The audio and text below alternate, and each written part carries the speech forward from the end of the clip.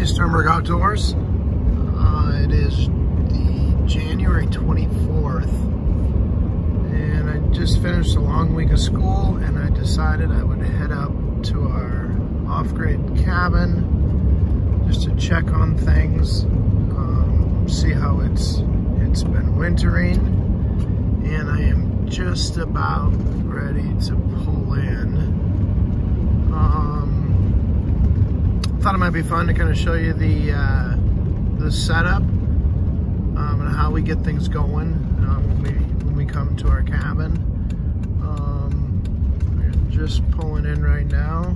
I have a buddy of mine who's been taking care of the driveway to keep that open, and looks like he's done a nice job with that.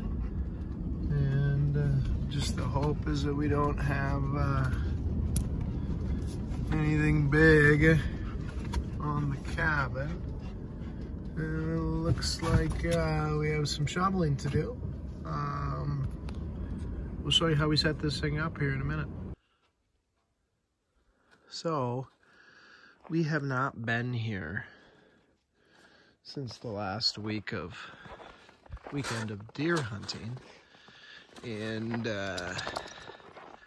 yeah, they've got some snow here. I guess first order of business is gonna be to take the old shovel, figure out a way to get in the door.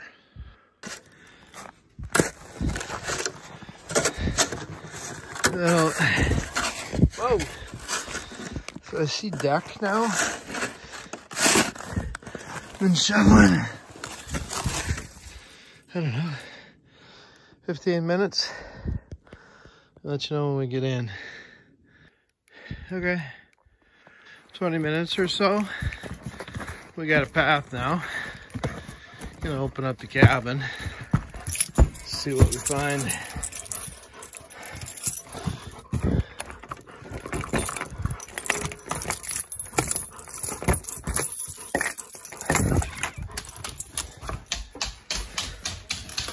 Sam's in.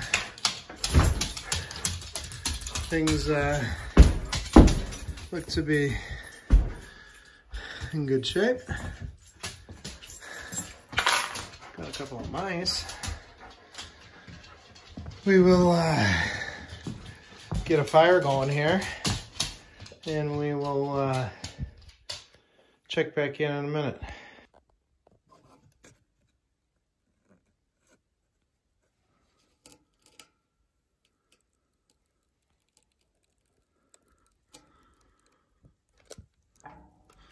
We get a fire going here.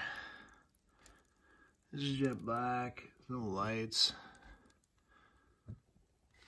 Let's see what happens here. Once I get the heat going, I can go dig out the generator, get the gas on to the second part, and we should be ready to roll. So, there we are. Okay, I don't know if you can see this. We gotta go up there. There's normally a path here. I mean, you can see I'm buried in snow. I'm gonna get up there, and that's the generator. So, here we go.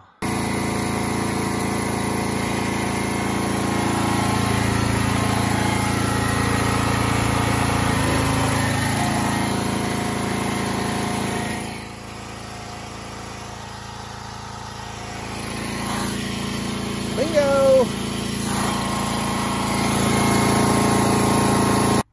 So this is our propane. You can see our tanks there. They connect into that piping into the porch. I'm gonna try to reach in and just get that valve here. This is the heat source in our porch.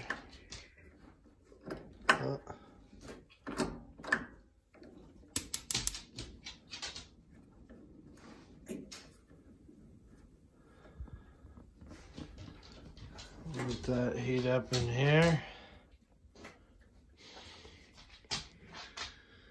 And then we're gonna, Sam already had his supper. And then we're gonna settle in, read a book, sit by the fire, and just relax. It's good to be home.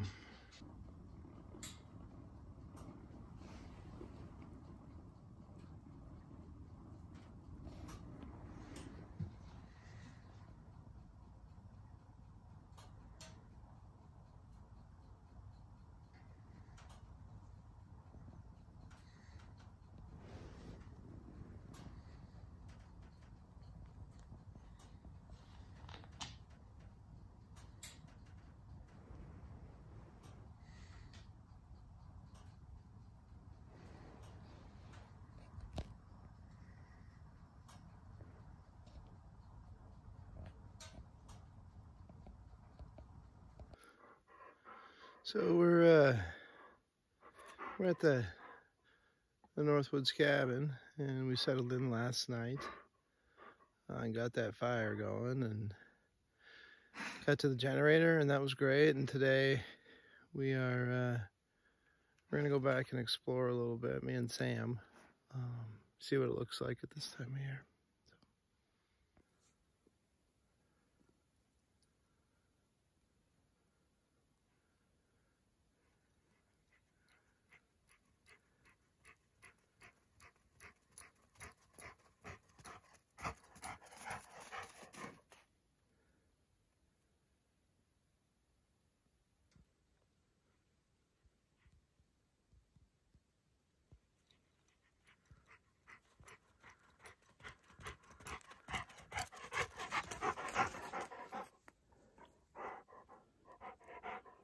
What are you doing?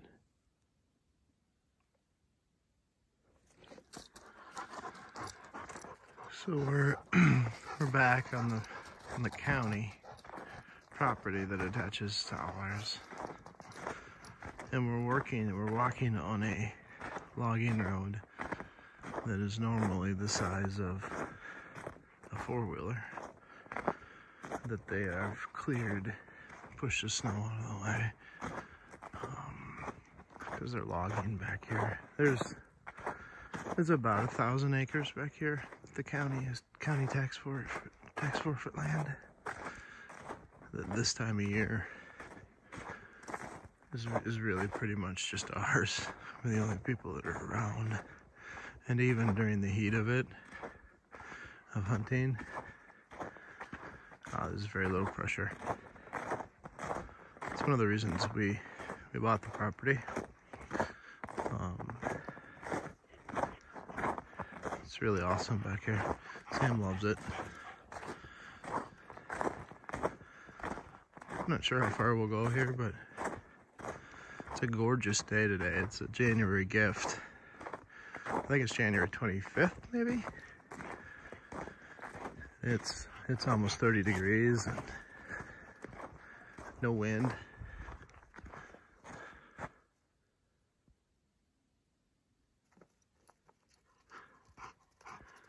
Dead quiet except for my dog. It's pretty awesome. So we walked back in here a little bit, and stuff has changed dramatically. This is now all been cleared. This is probably 120, 160 acres. If you look, you can see some of the implements, you can see some of the skidders and the logging stuff, but this was all continuous forest. And back behind this is now just a big ridge that there's a slough back over here that I think is going to just be phenomenal deer hunting. There's an old stand back here. I'm gonna mark this one on the map for sure, because now this is accessible with a four-wheeler as opposed to before you just couldn't get in here. So pretty good news.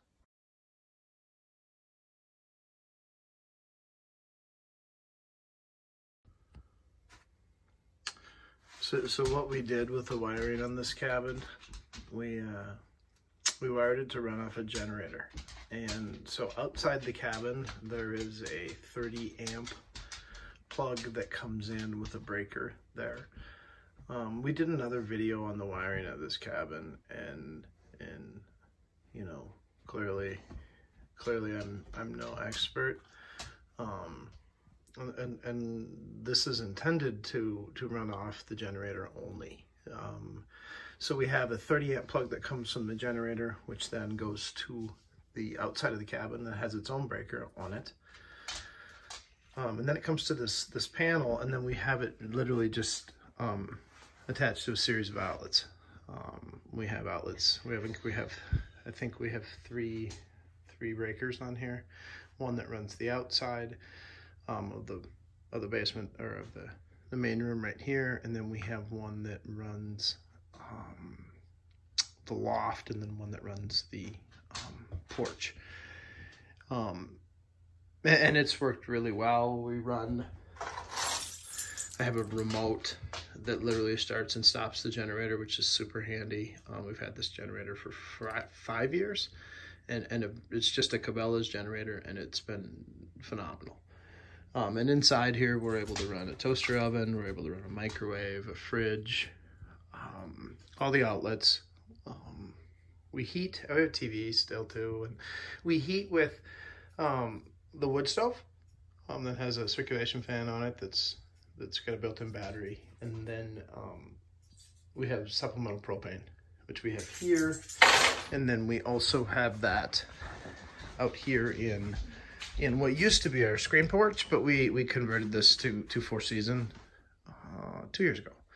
But that heats this independently. We have 100-pound tanks outside that heat that, and all of this has been done self-contained. I mean, this is something that we did ourselves, because we wanted to create a place to come to hunt, to fish in the summer, and we wanted it to be a little bit harder.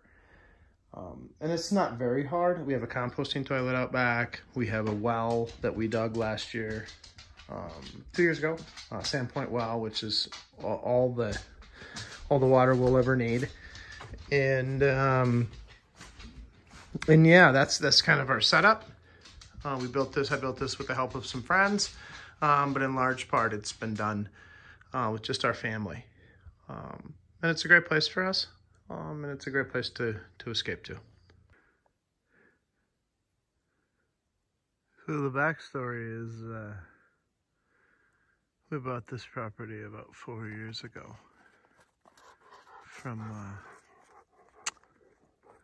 and a buddy of mine brought me the money to get going on this, so I didn't have to chase through a bank. And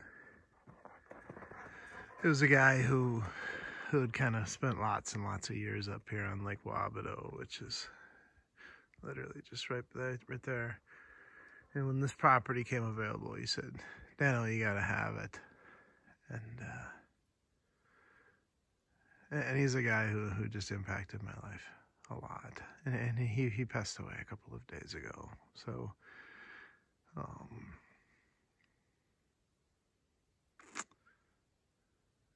yeah.